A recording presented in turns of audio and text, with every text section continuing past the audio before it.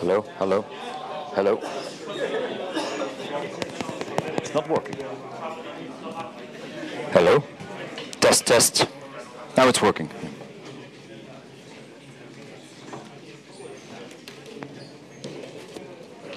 So I think it's not here. I just want to say that we start at 40 past and we finish at 40 past.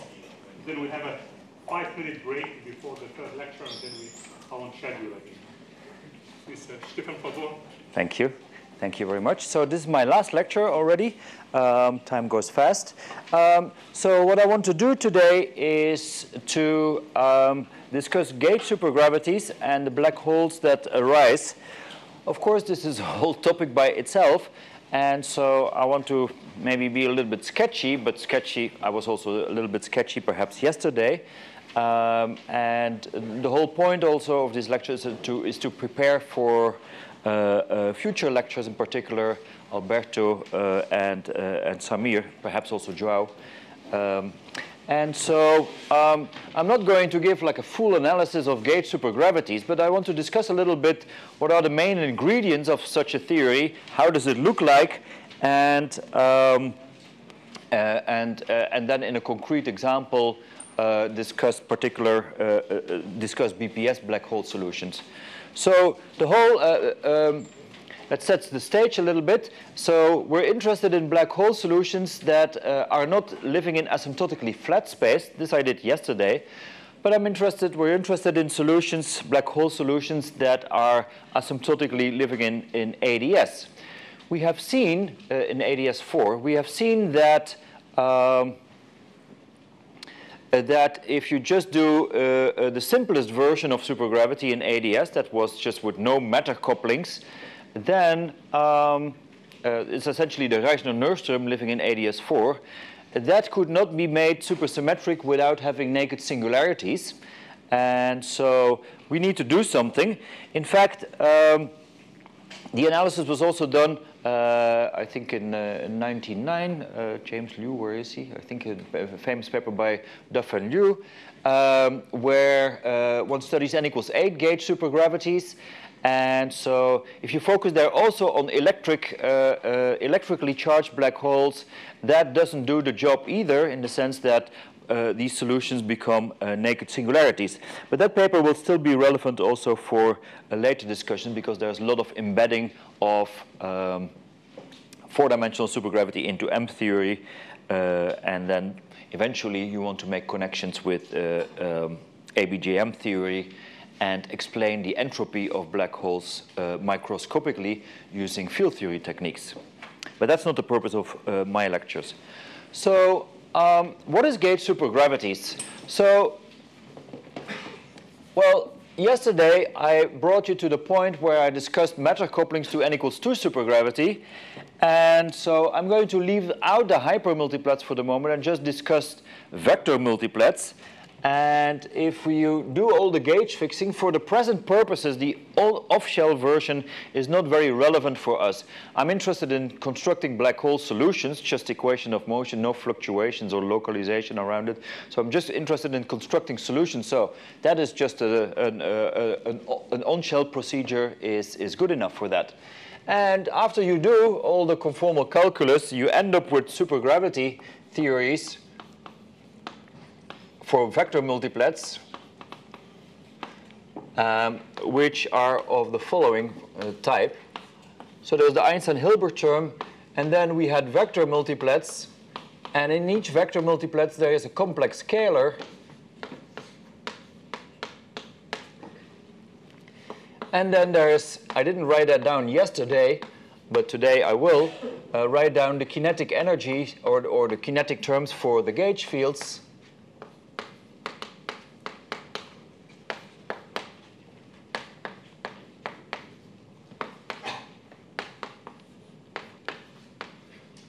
Let me first write it down and then say a few words about it.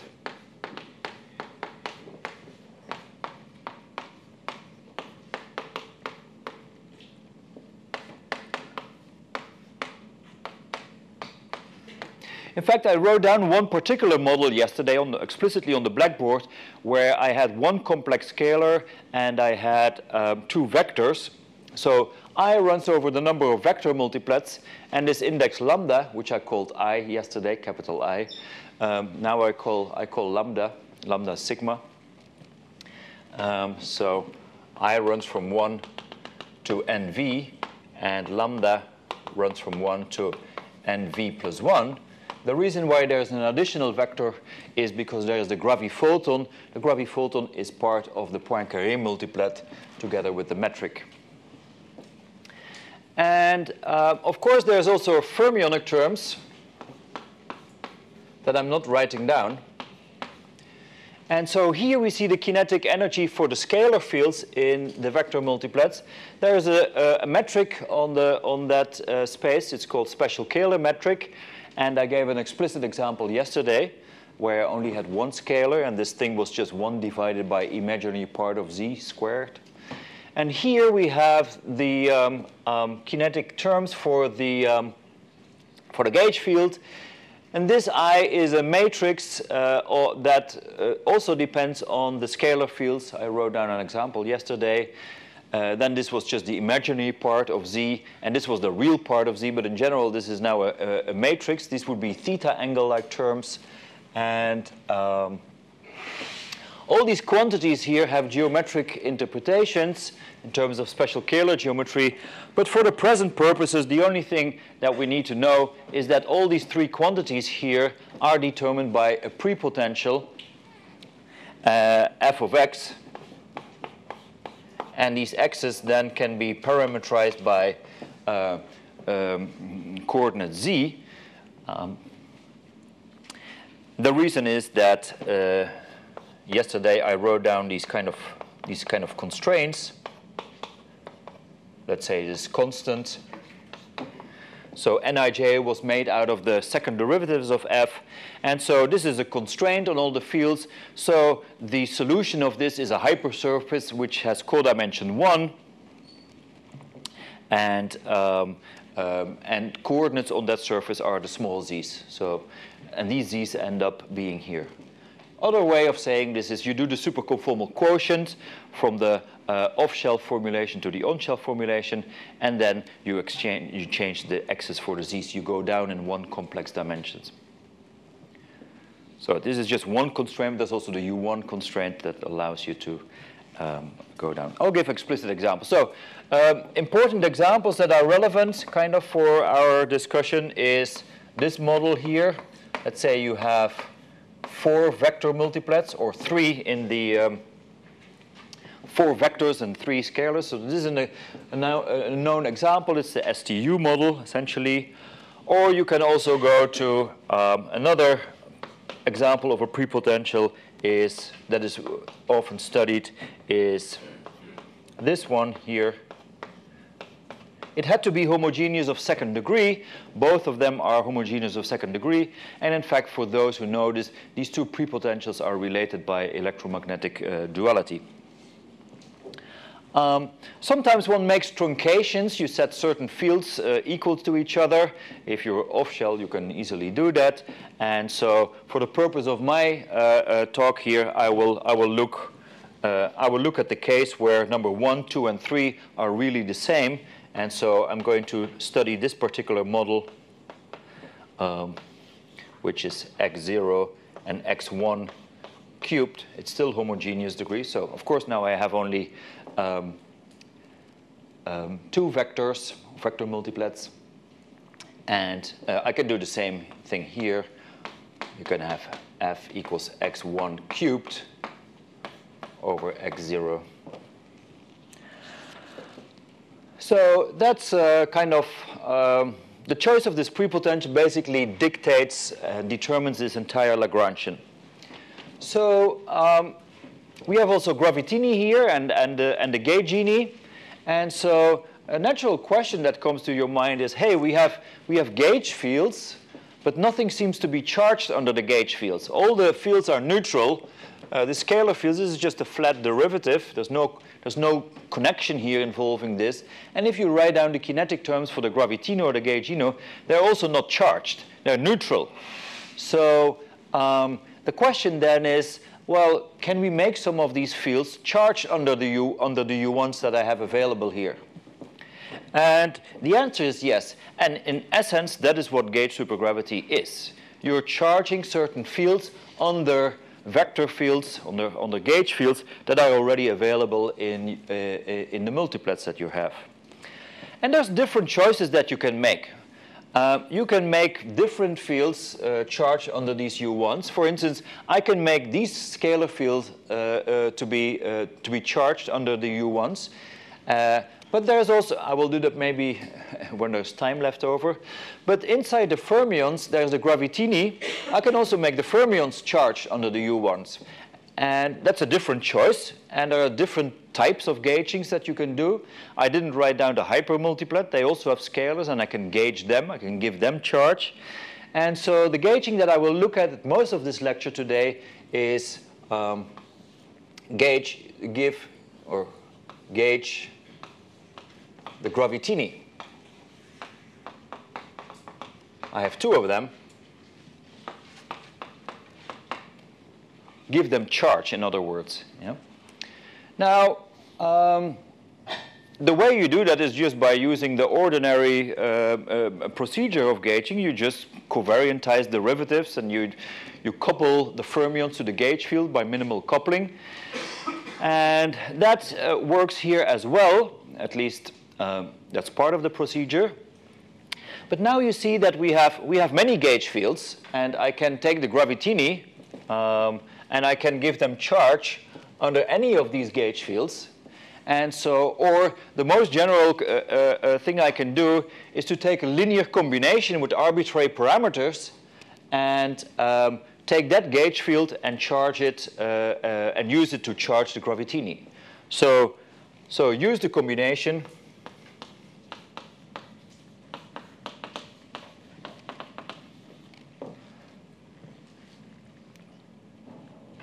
psi lambda a mu lambda to do this, where psi lambda are arbitrary parameters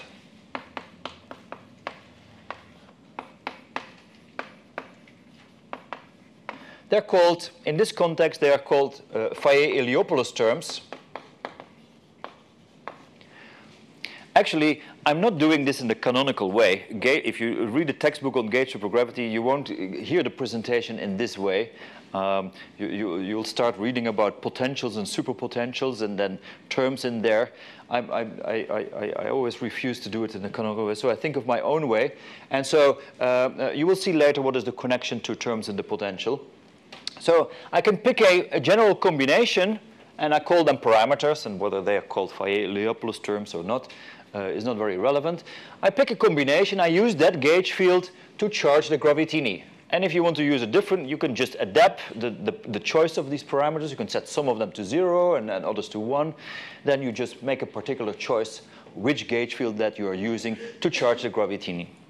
Now, once you do that, then what you have to do is change the kinetic, the covariant derivative. You have to change the covariant derivative and add, of course, a term. Well, there's the ordinary derivative, then there's the spin connection. I don't write down all these terms here. I just write the additional terms that are used in this. And here's my gauge field, at least the combination of it. And then if you go through the details, you also find that you have to, there's two gravitini, and they have opposite charge. That's why there's a sigma 3. And so this is a standard term that arises when you gauge, when you give the gravitini charge. This is also sometimes called gauging the R symmetry. I don't like to use that terminology that much, but well, whatever. It's not important. Good. So this is what you do. This is called an electric gauging because the electric charges of the gravitino are equal to G times psi lambda. These are the electric charges. Well, I have two of them. I have plus or minus E lambda because the plus sits in one eigenvalue here and the minus in the other one. And so these are the electric charges of the gravitino. gravitini. And so, of course, we're going to be looking for black hole solutions. And these black holes turn out to have magnetic charges. So not electric charges. The electric charges, that has been tried before, they always turn out to have, I don't know if this is really a theorem that holds in the most general class of gauge supergravities, but electrically charged black holes will not appear here. So now we have a situation where we have electrically charged particles and we have a magnetically charged black hole. And so you can go through the usual Dirac arguments for the quantization of charges. And so if you have a magnetically charged object somewhere and an electrically charged particle here, the Dirac quantization condition in the conventions that we're using is something like E lambda, P lambda is an integer.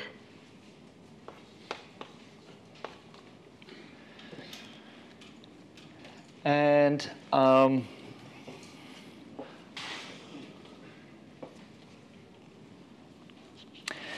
in fact, you can also do something more, slightly more complicated, and in fact it is done in the literature, and it's also important in the black hole story.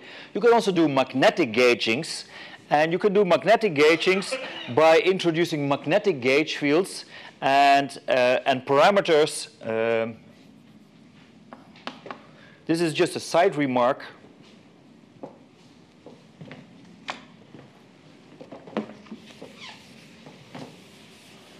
To make you realize that there exists such a thing as magnetically charged gauge supergravities. So with magnetic gaugings, there's quite a bit of technology to understand from the supergravity point of view what these magnetic gaugings, how they look like, how that works. But you will get something like combinations of gauge fields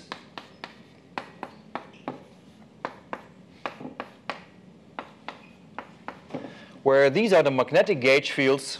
There are different gauge fields from these ones. They are the magnetic ones, so let me put a tilde here.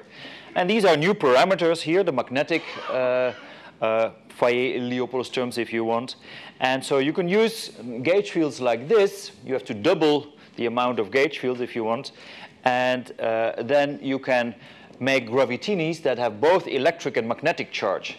And then if you go through the black hole, with magnetic gaugings, you can also make black holes to be both charged under electric and magnetic charges.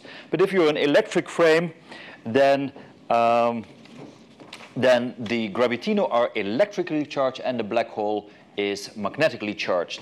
That's the only possibility if you impose supersymmetry. Yes.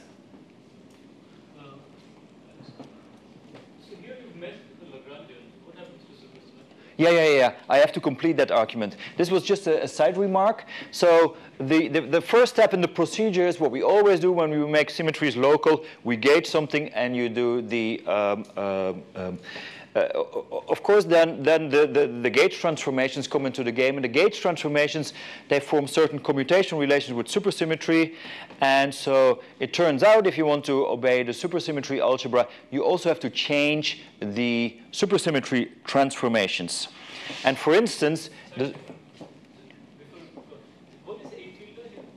This would be a magnetic gauge field. It's Part of the Lagrangian? Yes, you can make it part if I introduce some more indices. So suppose this lambda, I have to let it run right from the start over twice the amount of values. Then half of them I consider to be electric ones, and half of them there's a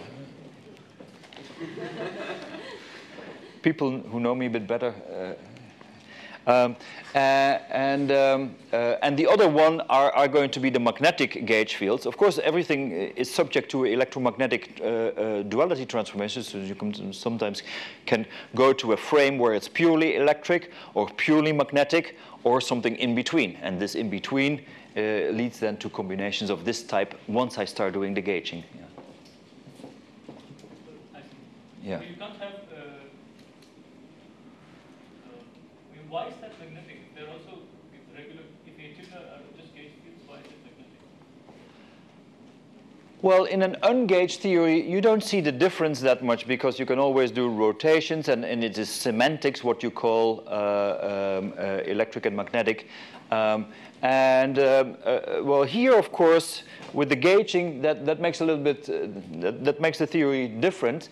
And so, well, the field strengths will look differently for the electric and the magnetic potentials, etc. I can explain it more in detail perhaps later. I'm not going to use the magnetic gauging. I just want to mention this, but I suspect that maybe Alberto will use them. Oh, no, you won't. Forget about it. It just looks a bit strange that you have both of them in the same local Lagrange. Yes, well, that's why I precisely introduce new fields. You cannot have that with the same field. There's a whole formalism to it, and well, this is going to lead to a too complicated discussion. You cannot do that. That's why this is an A tilde. If you'd really introduce one gauge, you cannot do that locally. Yeah. But there's also some choice of symplectic form when you write it like this, so that serves as yeah. I'm afraid I can only explain this well if I take half an hour, and I don't really want to do that. But it is important if you want to discuss black holes that are dionic. But I'm not going to do this here. It's in the book. No. This is not in the book anymore.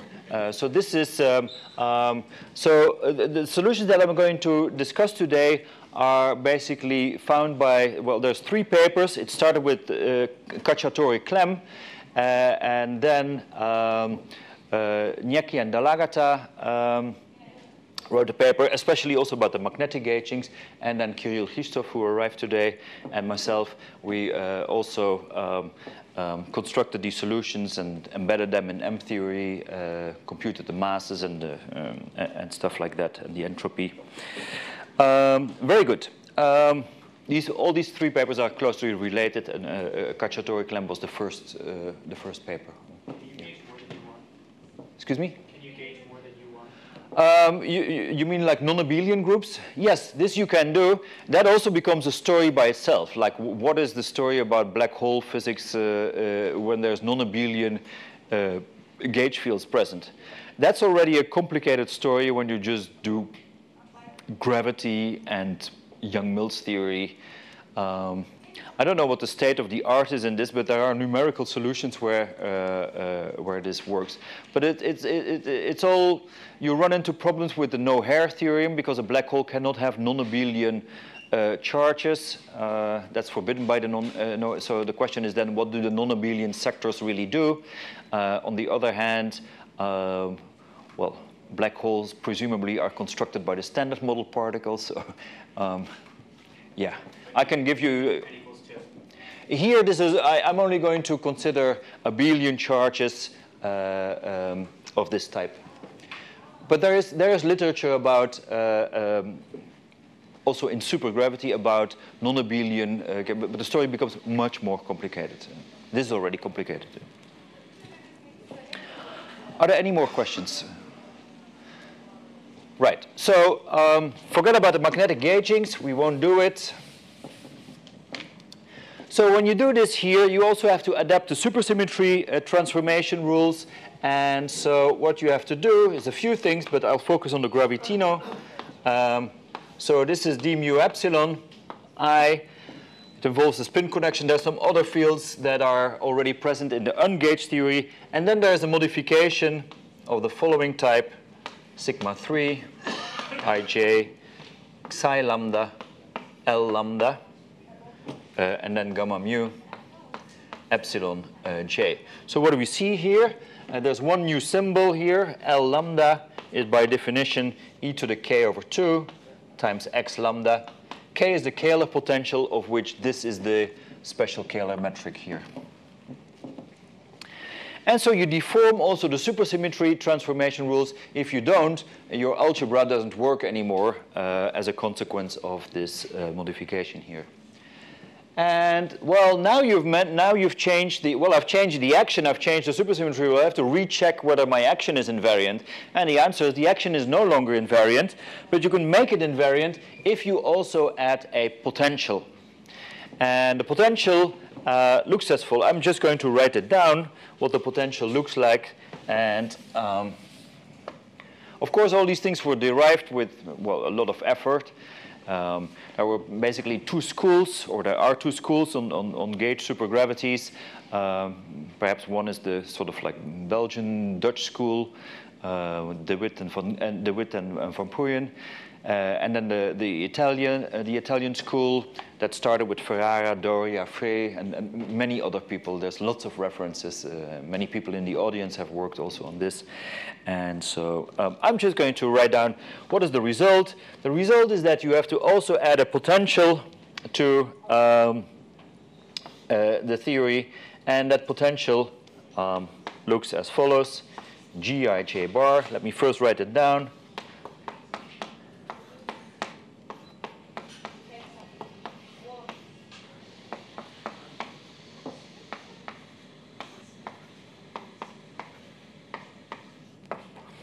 Okay, here's the potential.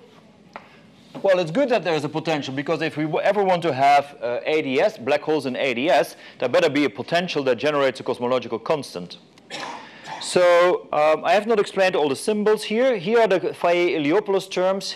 Here are these L's. They are essentially the sections xi multiplied by the Kähler potential. Here's the inverse metric, Gij, and then there's this F. This F is defined, where can I write it? Perhaps here.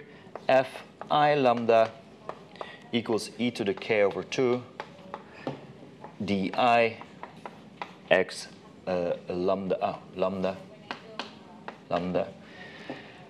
And this di is the derivative with respect to z, the coordinate over here. The x's depend on the z, and you have to covariantize this with, so, right, equals e to the k over 2 di plus the Kähler potential acting on x lambda. I hope you can still read this. There's a lot of definitions and abbreviations. All these objects have geometrical interpretations, but I won't have time to explain all the beauty of the special geometry. So now the model is completely defined here. This is my action. That's still true in the bosonic case. Nothing has changed because this we left uncharged. So the only modifications to the Lagrangian arise because of these kind of terms and because a potential needs to be added. And if you add the potential, then you can check that the whole thing is invariant under local n equals 2 supersymmetry. So now we can discuss black hole solutions. So that is my short resume of gauge supergravity. And one can make that more complicated. If I have time left over, I will say a few things by also gauging these scalars or adding hypermultiplets. And if you do that, there are still the same procedures. You make derivatives covariant, you change the supersymmetry rules, and you add more terms to the potential. And that's all well understood and well under control. Good. I want to stick to this particular theory with the Faye-Iliopoulos terms. This is also called Faye-Iliopoulos gaugings. And construct black hole solutions, because these were the first models where BPS solutions were written down. And they preserve not half of the supersymmetries, but only 1/4. 1/4 out of 8 means 2 supercharges. And so that is something slightly particular, because that doesn't happen in asymptotically flat space. There it's always 1/2, and 1/2 out of 8 is 4 supercharges in n equals 2. So the models, the example, that was the first example of a BPS black hole in ADS4 with a regular horizon, no naked singularity. Is the 1/4 BPS solution, black hole, with and v equals 1. You can easily generalize that. And so one vector multiplet besides the graviphoton, and f to be the prepotential I wrote down before. You can easily extend this by taking 4 vector multiplets and just write here x1, x2, x3, x4. Probably that's also what Alberto will be doing, so keep that in mind. I just do it here for having simplified notation. So basically what I'm doing is I will set some charges equal to each other, and so that's a truncated version from the version that you will that you will see in Alberto's talk. So to make very explicit here what this coordinate z is, in this case the coordinate z is simply given by x1 over x0. So this is the relation how the z coordinate arises as often you also see x1 is 0, is z, and x0 equals 1. Not always is the coordinate z found in this way or given in this way. There's choices. You can do different symplectic parameterizations. But this is a particular choice that I will use. So before you write down the black hole solution, you have to find the minima of this potential, or the extrema of this potential, and find that there is an ADS vacuum. Because if there's no ADS vacuum, there's no point in finding a black hole solution. But that's rather easy. And so first, you find an ADS4 vacuum. So how does that work? So you have the prepotential. So you can construct all these quantities here, L and F. That's all dictated by the prepotential. And you can just write out this potential in all its gory detail. It's a function of z and z bar and these xi's.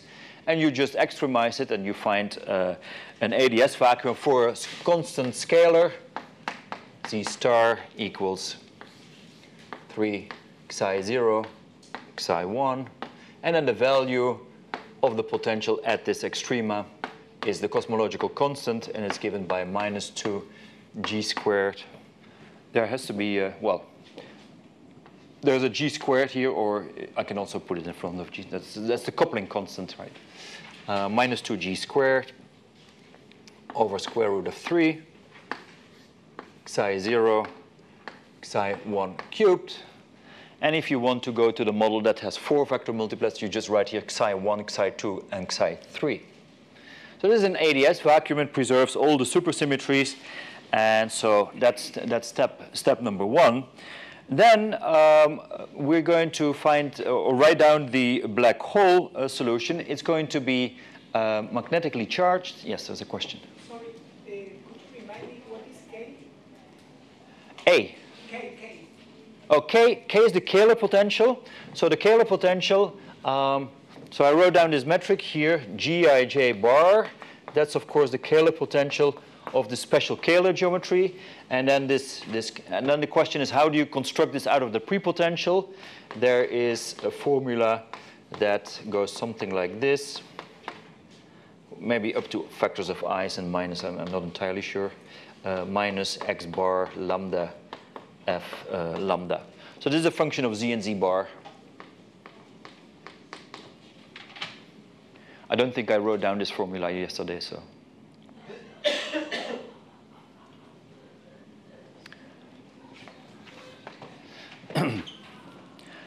Okay, so we're going to look for magnetically charged black holes, because the attempts to find electrically charged black hole had sort of failed because they produce naked singularities, at least when you do an electric gauging. And so we're going to look for, we're going to make an ansatz in which there is no electric field. And so the ansatz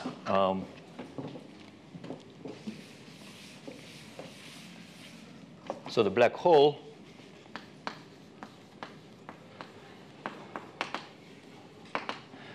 well, first you write the metric in a particular ansatz. You write this here. The s squared equals, yeah, we use also conventions in a plus minus minus minus metric. Forgive me. It's Kirill's fault.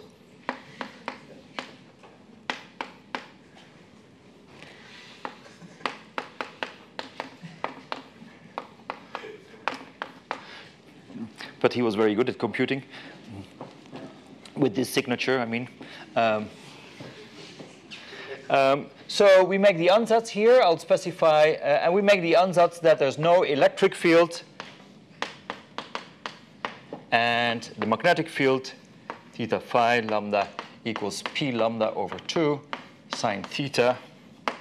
And so we have two magnetic charges here. Lambda runs over 1 and 2. There's a 0 and a 1. So we have magnetic charges P0 and P1. These are the two magnetic charges. There's no electric charges because I put it in there. And then essentially you turn the crank and you find that, well, how explicit should I be? U of r is equal to e to the k over 2 g r plus some constant that I will specify in a moment. H of r is given by r e to the minus k over 2. So these are the functions that you plug in here, u and h. It's again determined in terms of the scalar potential, so you have to know what is the value for the scalar field. And the scalar fields are given by harmonic function x0 equals alpha 0 plus beta 0 over r, and x1 is alpha 1 plus beta 1 over r. And so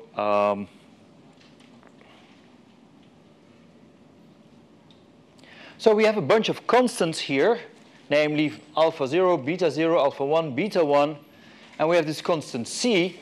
They are all, if you work out the BPS conditions, they are all determined by the two Fayet-Iliopoulos terms and the two magnetic charges. So they are all, so alpha, beta, and this coefficient c, they're all determined by psi lambda, psi 0 and psi 1, and P0 and P1. I didn't write down the explicit expressions here, but they're in the papers that I quoted.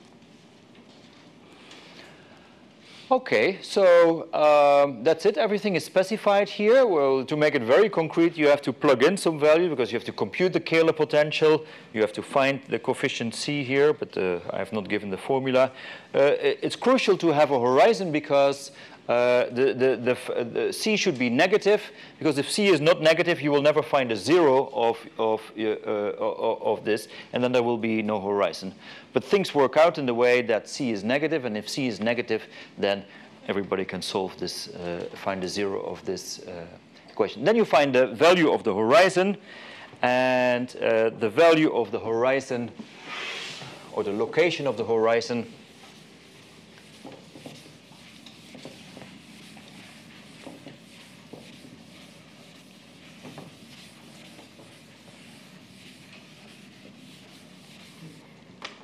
is given by r horizon equals, well, it's actually a rather complicated formula. Well, rather, in some sense. The easiest way to write it, we found, was minus 2g squared, but I still have to eliminate this beta in terms of the Fayet-Iliopoulos terms and the charges, and then you get a value for the horizon, and with the horizon you can compute the entropy.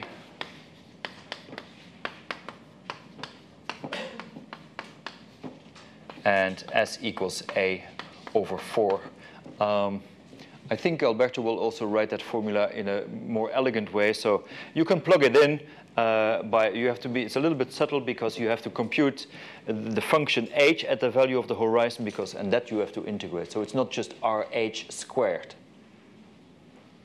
Yeah, it's h squared at the horizon squared, and that multiplied by 4 pi. And so that's so that is the result. Some remarks.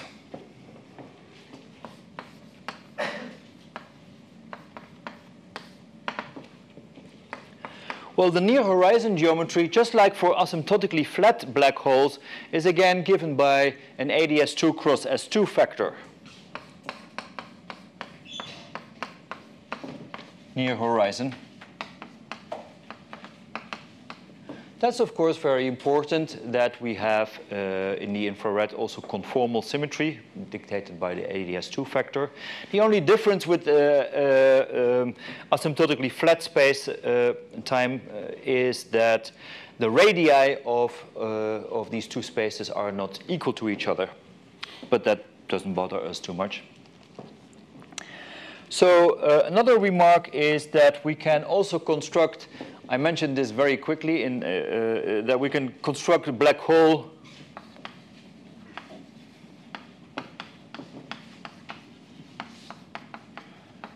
with an electric and a magnetic charge, not in the theory and in the gauging that I wrote down,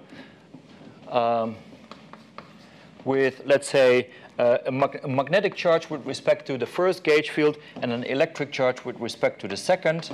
But then you have to use electromagnetic or symplectic transformations. I didn't explain that well, but apparently it's also not going to be needed. What you do then is you have to act with that on the full theory. Then also the prepotential, that's not invariant under these transformations if you choose. So F equals to x1 cubed over x0. Then, of course, also the gravitini are going to have different charges. They're going to have one electric charge and one magnetic charge. Can you explain the fact that when you're engaged supergravity, you cannot, there's no invariance on the disymplectic transformation? Because is there some object that I can see this is the absorption? There's covariance, but not invariance.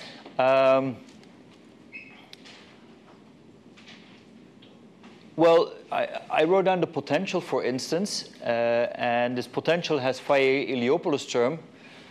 And so that is not invariant. These Faye-Iliopoulos terms, they also have some index lambda, if you want. And on that index lambda, electromagnetic duality transformation or symplectic transformations, they act on anything that has a lambda index. But then you see already that its partner is missing. So we have symplectic pairs. This is a little bit of an aside. X lambda and F lambda. This is a symplectic pair. But also the Faye-Iliopoulos terms, xi lambda. There will be xi lambda and xi lambda.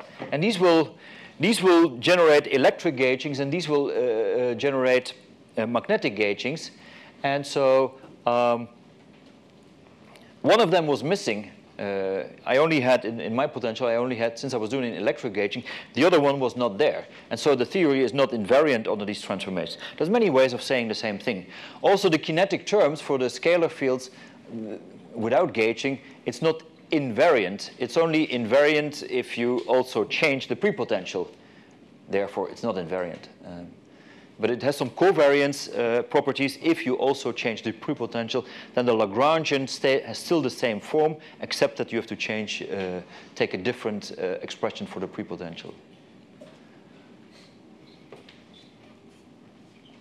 So in the potential, you clearly see that some terms are missing. And in fact, if people constructed the magnetic gaugings in a way such that these covariance properties become well, I actually have the expression on the next slide.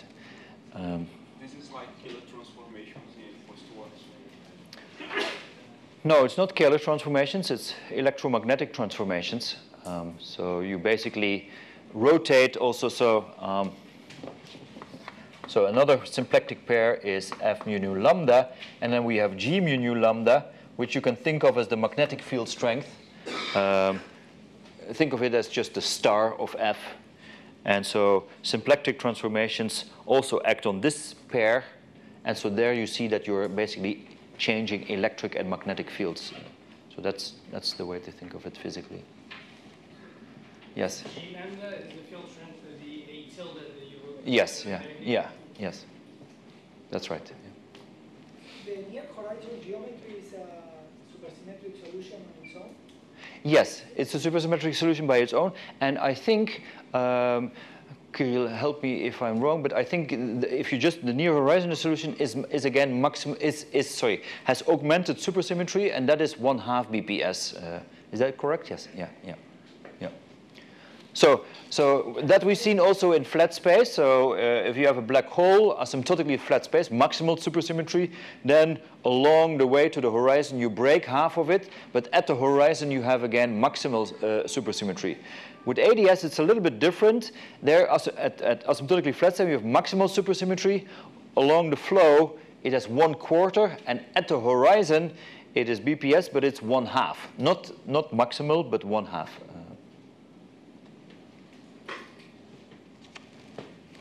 Very good. Yes? Can you speak a bit louder? If I just look at ADS times S2 solution, yes. Everything becomes constant, right? Yes.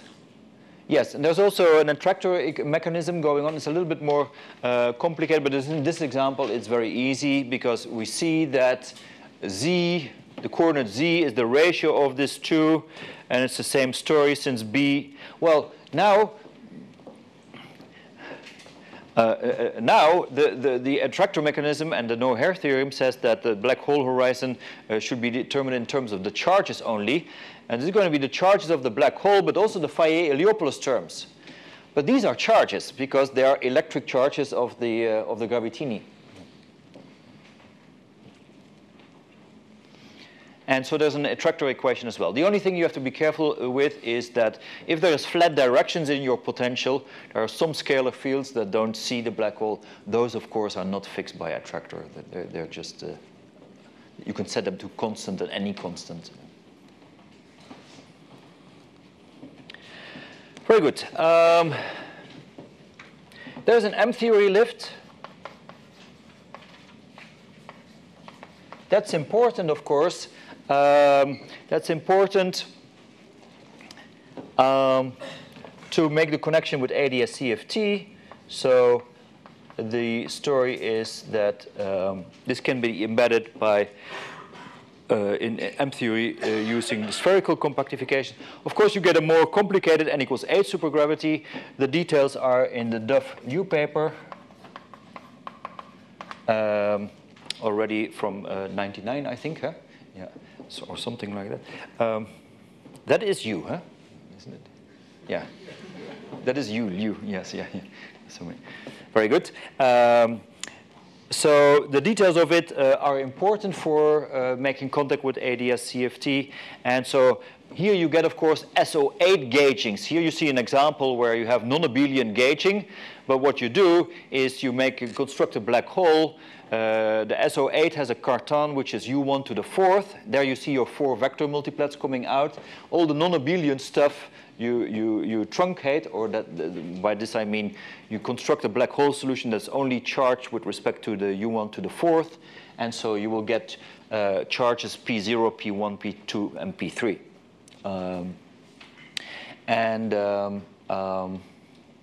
Well, of course, I would need to write it out and exactly go through the truncation, but I won't have time for that. Very good. So let me just mention, since I have 10 minutes still time, about the broader class of gaugings, such that you get a little bit of a total overview.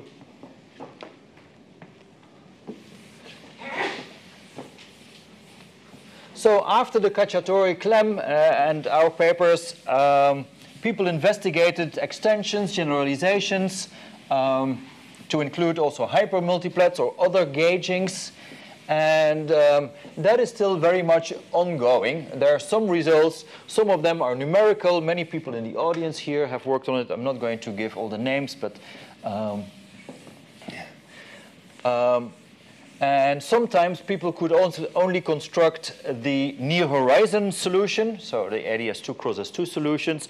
And in only very particular cases, one could find analytic solutions where more general gaugings were considered. So let me say a few words, because I still have 10 minutes, about these more complicated gaugings. So we can also, so one was a gauging of the gravitini, or also called R-symmetry gauging.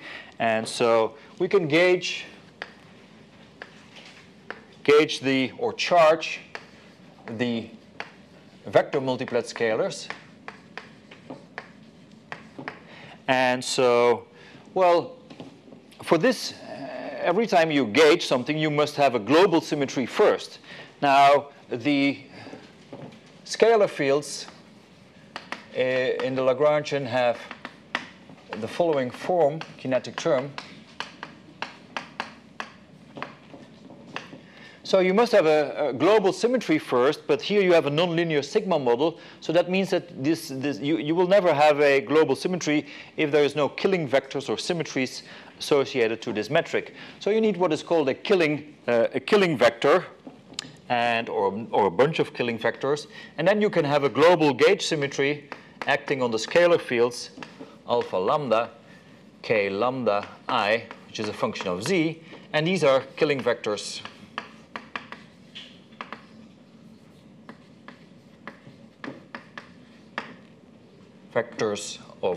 of the metric Gij bar. So they satisfy the killing equation. Once you have this, you have a global symmetry. You can gauge it, and so you change d mu zi into d mu, a covariant derivative, which is just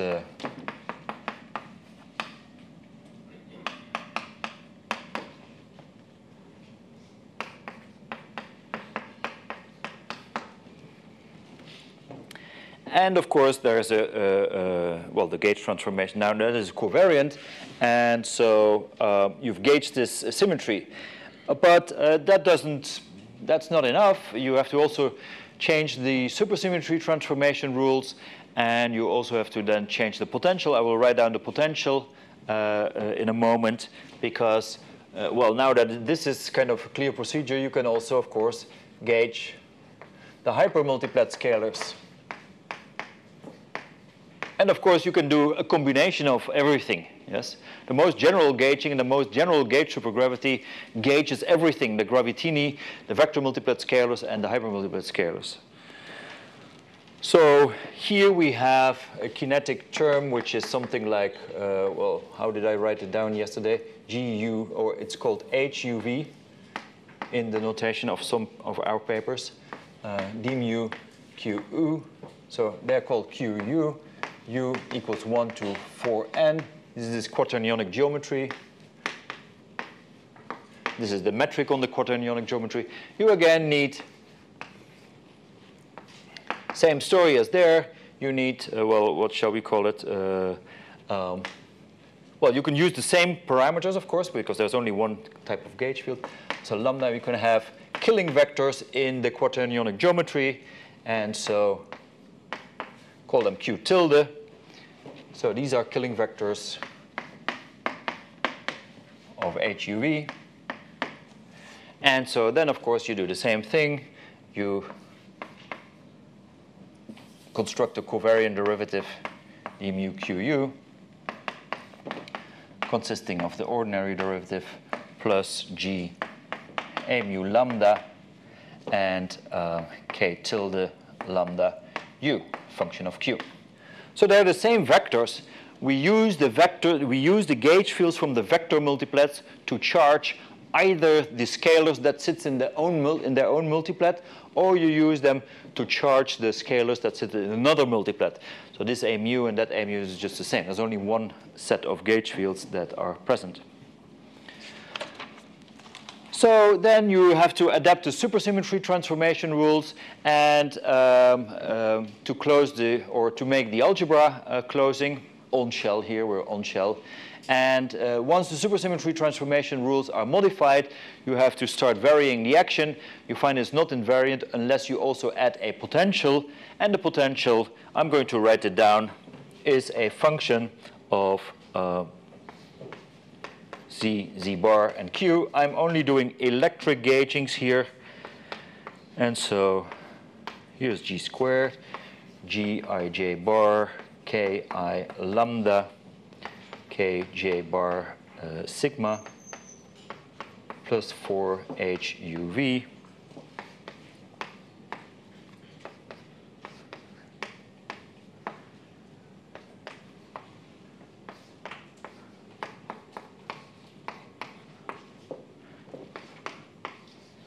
That's the last formula I will write down. So.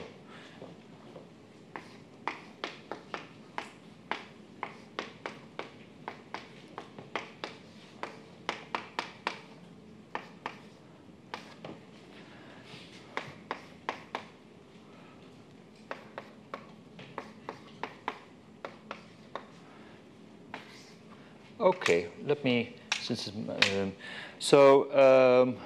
let's say a few things about it. So in the previous case where I only had the R-symmetry gaugings, there was no killing vectors here. So this term was not here.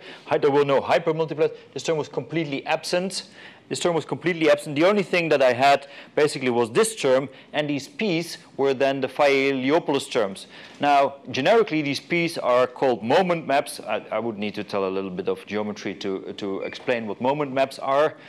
But in some sense, the simplest choice of these moment maps are setting them to a constant, and those are then, those are two vectors, and you can rotate, put them in one direction, and these are called the Phi-Heliopoulos terms.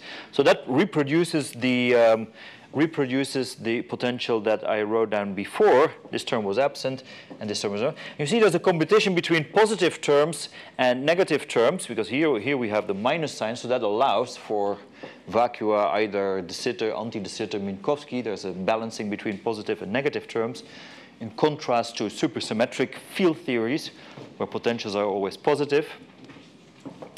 And so, well, that's it. So the story here about this potential is that it has a completely geometrical interpretation. It's a function of all the scalar fields, both in the vector multiplets and the hypermultiplets, and it's determined by geometrical data. The prepotential, and the Kähler potential, it's killing vectors, so it's symmetries. Same for the hypermultiplets, it's the metric and it's killing vectors. These L's I wrote down before, it was e to the k over 2 times x, and x were this is all determined by the prepotential. Same story here, determined by the prepotential, and these are moment maps. Moment maps are basically constructed out of the killing vectors on the hyperkähler space. So I'm not going to bother you with the details of these moment maps, but it's something explicitly constructed in terms of these killing vectors. So then, in principle, then you can start playing the same game. You can look for BPS, BPS black hole solution. And that story is very much going on. There's not too many examples of black hole solution. Maybe there's even only one, I think, where there's an analytic solution known with hypermultiplets present. And so that's still under development. I'm also not up to date with the very latest, so people can inform me here if I'm overlooking something. Clearly, the story is to find more general black hole solutions, just rather than just having that singular example I just found. Find a generic structure of the solutions. Find the embedding in string theory or in M theory. They must asymptote to ADS4. Well, we want them. That's the goal of this whole exercise, because we want to explain the entropy of black holes using the dual field theory. Which was successfully done in the example that I showed in a paper by Francesco, Alberto, Kirill, Christoph. So I think we're going to hear more about it in Alberto's lecture. So I will stop here. The timing seems to be perfect. So thank you for attending.